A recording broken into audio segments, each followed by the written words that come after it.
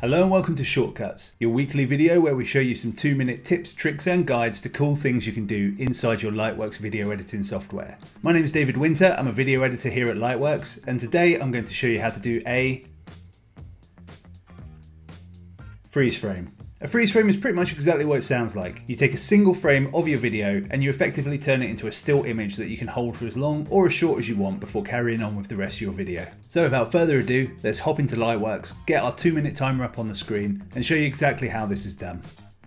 Okay, so here we are inside Lightworks. We've got our footage loaded up, our playhead's in the right place, so we're going to hit the C key to make a cut.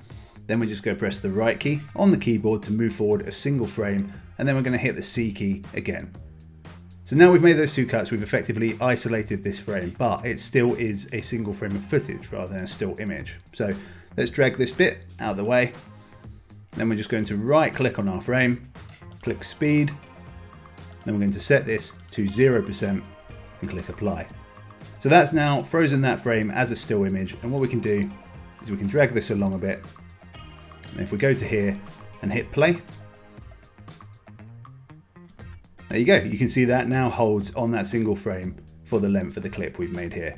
If we zoom out a bit, move this along even further, drag this all the way along, and then hit play again, and you can see that in even greater effect.